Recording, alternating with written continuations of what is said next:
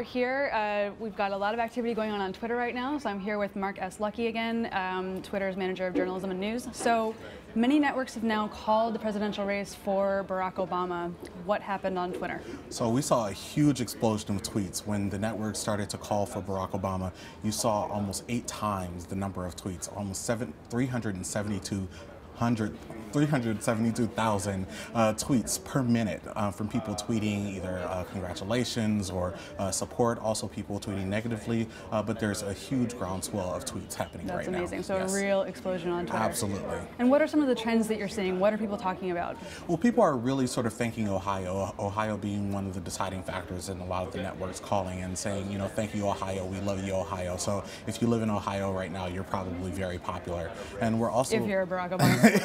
Yes. Exactly. We're also seeing among conservatives, you know, they're still waiting to see what the results are because a lot of the races are still open. A lot of the votes are still uncounted. They're waiting to see if this is an official thing, and we'll see what happens throughout the end of the night. And I should say that the Wall Street Journal has not yet called the race for Obama. We're waiting on the Associated Press to make our call.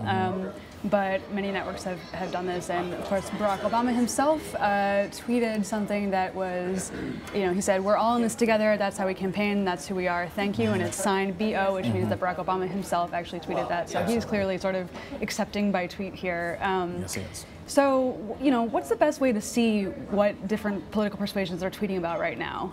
The best way is to follow the different hashtags. If you're adding on hashtags like P2, that means you're more of a progressive, you're more of a liberal.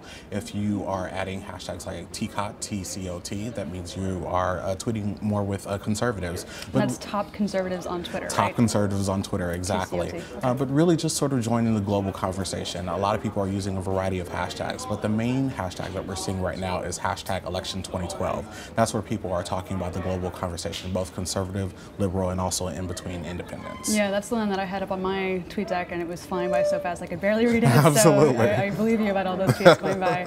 And so, you know, is this some kind of record in terms of tweets per minute, or have we surpassed this in the We're past? still establishing whether this is a record, but obviously with 327,000 tweets per minute, that is a huge number. This election is the most tweeted political event of the year, and obviously we'll need to go back and look and see how this stacks up against other events in the year. Another thing you pointed out to me, Mark, earlier was another Obama tweet that you said was his most retweeted tweet ever. And we have it up here on the screen. Retweet if you're on Team Obama tonight. So looks like it had almost 200,000 retweets the last time I looked at it, and I'm sure that's gone up by now. And one of the trending topics that we're seeing is the hashtag that's included in this tweet, hashtag Team Obama. A lot of people are tweeting with Team Obama, but you're also seeing conservatives who are tweeting with Team Romney to show their support for the candidate. Got it, yeah, and we haven't heard from Mitt Romney on Twitter yet, but we'll be looking for that.